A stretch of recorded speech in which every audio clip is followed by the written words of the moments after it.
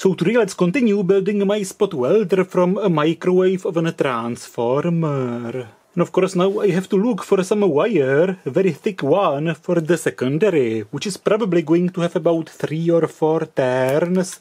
But of course the wire has to be super thick. And of course you can use something like welder cables or jump starter cables for a car or something like this. But of course you have to use proper ones, not the cheap Chinese ones which are just a lot of rubber and about 3 copper hairs in it. Or maybe some cable from a scrapped car going from the battery to the starter or something like this. But I decided to try what I have, and I have a lot of those degaussing coils from CRT televisions and monitors. It's basically a loop of a wire, and if you cut it, you basically see a lot of thin wires in it. Those degaussing coils were used to demagnetize the CRT screen of a monitor or television. And it has about 100 turns, but you can basically cut the loop and use it as one thick cable. Basically all the strands in parallel instead of in series. But of course the disadvantage is that the wires have lacquer on it, so at the ends of it you have to get rid of the lacquer. So it's a bit annoying, but because I have a lot of those super thick degaussing coils from old CRT televisions, I decided to try those. And those red ones are probably from the 80s and they are much thicker than the later ones. And as you can see, it has a double insulation on it. This transparent one and also this red one. But of course the problem is that this isolation takes a lot of space in the transformer window. And of course for efficiency you want to put as much copper as possible in it, and you don't want to waste space in the window by this thick rubber isolation. So I could remove this isolation and wrap it in a thinner Kapton tape probably. Well, of course it has a lacquer on it, so theoretically I could put it in it without any further isolation, but for a better feeling I will probably wrap it in this. It's a Kapton tape, or actually it's knockoff Kapton tape from eBay. So let's cut those degaussing coils. They were around a CRT screen and they were briefly connected to mains via a PTC thermistor, which heated up and gradually increased its resistance. So basically the AC voltage in the coil went gradually down. So the AC magnetic field basically faded out and demagnetized the screen. But now of course they are going to be used for something completely different. This was the connection going to it. So let's remove the thick isolation from it. It's wrapped like this and there is also this isolation on it. That's a decent cross section of copper. I will use two in parallel and let's wrap it in a Kapton tape and wind it on it. Well, it has a lacquer on it, so maybe the Kapton tape is not necessary, and now I tried to fit 4 turns of 2 degaussing coils together. It could work. I tried to wrap it all in a Kapton tape, like this basically. I keep it kind of oval shaped, not circular, to fit better into the transformer. And sometimes it's easier to start winding it from the center of it. And now it's 4 turns on it with the Kapton tape. It should work. The Kapton tape is way more space efficient than rubber isolation. But now of course the biggest problem is the lacquer on the wires. I have to somehow remove it. So I removed the lacquer from it using scissors, of course, my universal tool, and I put some solder on it, and I will put those random copper pieces. It's something plated copper. I will put them on it like this and make some contacts for the spot welding. And of course I should have probably used screws to connect this, but anyway. So I basically gave it those copper pieces with some tips on them for spot welding. But let's also try some other experiments.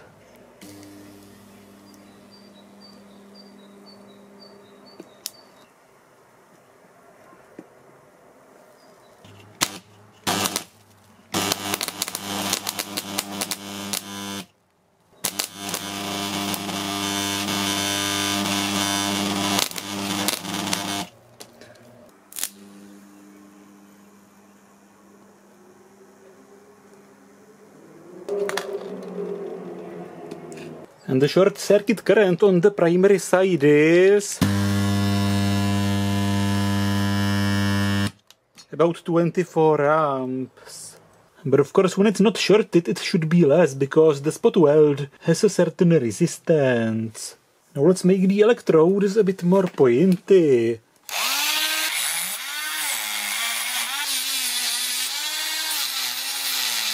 Of course, it doesn't have to be a sharp point, because it would wear off quickly anyway. It's more like a rounded tip. Now let's test it on those metal sheets. Can I spot weld it together? And it's spot welded.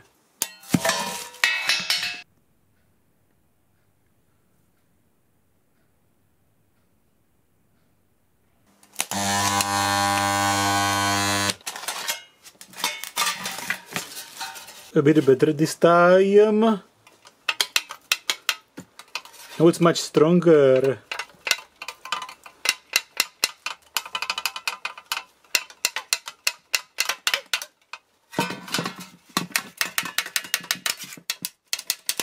This was way better. You have to practice the technique. And of course the tips of it have to be aligned. Of course, now let's do it such a way that you can actually see it. Nice.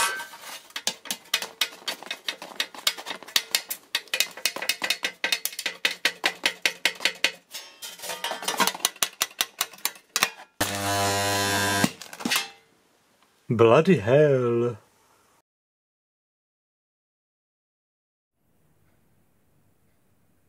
And as you can see, it occasionally trips the circuit breaker, and it especially happens because I'm using this plug to turn it on and off. It would be better to use some foot switch to have both hands free and not to have problems with bouncing contacts. Because when I'm using the plug to power it, it can make contact and break contact several times in a row. When you make contact and lose contact a couple times very quickly, it very often trips the breaker.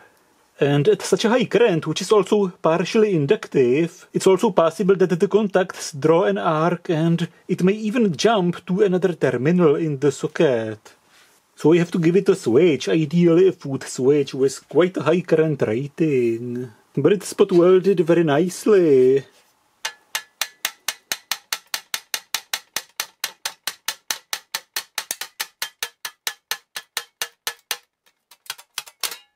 Now let's try to see the output voltage and how much does it drop during the spot welding. Now the open circuit voltage, nearly 4 volts. And when it's spot welding, the voltage is about 0.7 volts. But of course it fluctuated about from 0.6 volts to about 1 volt. The resistance of the spot weld is not constant. And the lower the resistance, the lower the voltage drop on the spot weld. And of course, as the metal heats up, its resistance goes up. But when it melts, the electrodes get closer to each other, so the resistance goes back down. And of course, the voltage of the spot weld is the resistance times the current through it, and the power that goes into the spot weld is the voltage times the current. And of course, the more you load the transformer, the more the output voltage drops. When it's open circuit and the current is 0, the voltage is about 4 volts, and the more you load it, the more the voltage goes down, and at some point it gets to 0. So basically at maximum voltage you have no current, and at maximum current you have no voltage. And of course I can't measure the secondary current because my clamp meter goes up to just 100 amps. But let's try to make a wild guesstimate what the short circuit current on the secondary side could be. When the transformer is not loaded, the magnetizing current is about 4 amps, but when it's loaded, the primary current is about 24 amps, and of course it causes some voltage drop on the resistance of the primary end, so the primary voltage effectively drops by about 27 volts during the short circuit current. At about 200 volts, the magnetizing current is still almost 2 amps. So let's say the primary current is about 24 amps, but let's subtract, let's say 2 amps for the magnetizing current, and you're left with about 22 amps of the primary current. And the current transforms in the opposite ratio than the voltage. And I guess the primary is about 220 turns, so let's multiply the current by 220 turns and divide it by 4 turns on the secondary, and the secondary current comes out as about 1200 amps. And for example, when the voltage at the output drops to 1 volt, the current should be about 900 amps, given that the voltage drops linearly. Of course, it doesn't have to be exactly linear because the core of the transformer and the magnetic shunts are not linear. They may saturate. So this may not be exactly linear, but let's assume it's linear. And at 1 volt, 900 amps, the power going into the spot weld is the voltage times the current, and this is 1 volt times 900 amps, and this is 900 watts. And the power is represented by the area under this rectangle. But of course this is not optimized. The transformer is not matched to the impedance or resistance of the spot weld. If the voltage drops linearly under the load, you get the maximum power from it when the voltage drops to half of it, and also you get half of the maximum current.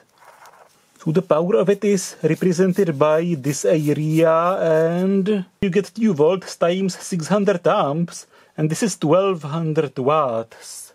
This is the maximum power you can get from the transformer.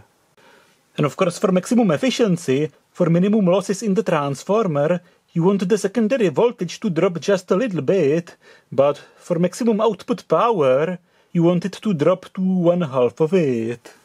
The maximum power you can get from it is here, when the voltage drops to 1/2 of it, and you get 1200 watts of power going into the spot weld.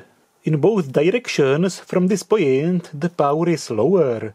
For example, here, it's just 900 watts, and here it's also 900 watts. But with this spot weld, it was somewhere in this region.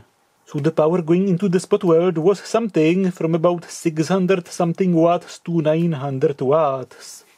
If you put the power on the vertical axis and the voltage and the current on the horizontal axis, it looks like this, and here's the peak power you can get from it. But in this case it's working in this region, or this region on this picture. But of course it depends on what you're spot welding. Some materials can have higher resistance and it would get it into this point. But in this case the resistance is too low, so it basically overloads it and the voltage falls too low. It drops too much under the load. Of course I could get the voltage higher by removing those magnetic shunts. If I removed them, the voltage wouldn't drop that much, but also the secondary current and the primary current would be too high and it would trip my circuit breaker. When it's working in this region, the current is about 20 amps on the primary side and my circuit breaker is the limiting factor. To optimize it for this kind of material or spot weld, I would have to remove some turns. I would have to use less turns on the secondary, probably 2 or 3. Less turns and even thicker wire. But of course there are also different techniques of spot welding. For example, spot welding it from one side, basically both electrodes from this side, and then the current travels through much longer path in the material. So it probably has a higher resistance and you need more voltage, and let's try this.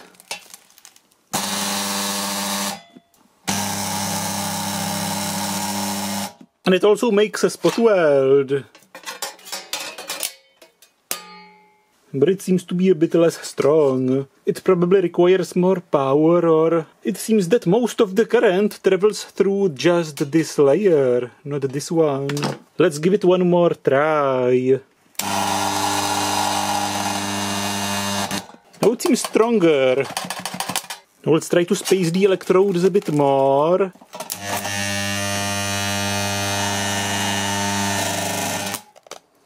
Nice.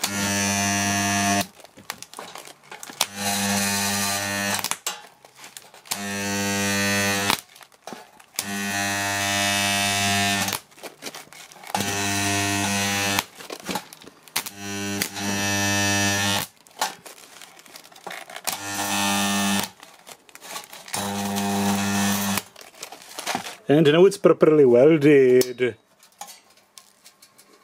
And what happens to the voltage?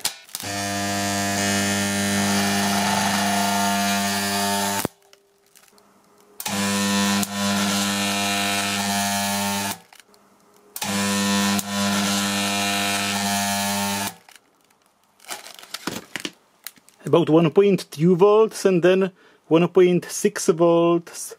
Now the voltage drop is about 1.5 volts, so it's working roughly in this place or in this place, and it puts about 1100 watts into the spot weld. But even with the electrodes quite far from each other, the voltage still drops under 1/2 of the open circuit voltage. So it would be better to have about 3 turns on it, I guess, instead of 4 turns. And the resistance is the voltage divided by the current, and with the electrodes far from each other, the resistance seems to be about 2 milliohms, and with the electrodes from opposite sides, the resistance is even lower, about 600 microohms. And this is basically the electrodes going from one side of it and touching 2 layers of metal, and here it's basically the electrodes going against each other. So the conclusion is that it works, but it's not optimized. The secondary probably has too many turns, so it has a too high voltage but a too low current capability. So the voltage drops too much when it's loaded. And if somebody is interested, I measured the windings in the transformer, and the primary was, and it actually still is, a copper winding with about 1.1 millimeter diameter and about 220 turns. And the original high voltage secondary was about 0.42 millimeters diameter, also copper. And the auxiliary winding was 3 turns. Now it reaches the maximum power at 2 volts, 600 amps, and 2 volts divided by 600 amps is 3.3 milliohms. So now it's optimized for 3.3 milliohms resistance of a spot weld, which is higher than the actual spot weld resistance I have. 3 turns would be probably better. If I use 3 turns, it would be about 3 volts, and the current changes in the opposite ratio, so it would be about 1600 amps. And the peak power point happens at half the voltage, half the current, and it would be optimized for about 1.8 milliohms resistance of the spot weld. And 2 turns would optimize it for about 0.8 milliohms or 800 microohms spot weld. So this is Diagonal, and see you in my next videos, and thanks to all of my patrons on Patreon. I really appreciate your support. And of course you can also become my patron to support my channel and get early videos. And of course in the next episode I will try to give it a foot switch to be able to power it with my hands free instead of powering it by just plugging it in. I will also try to rewind it to 3 turns to match it better to the impedance of a typical spot weld. And I will give it probably some mount or handles to make it more convenient to use.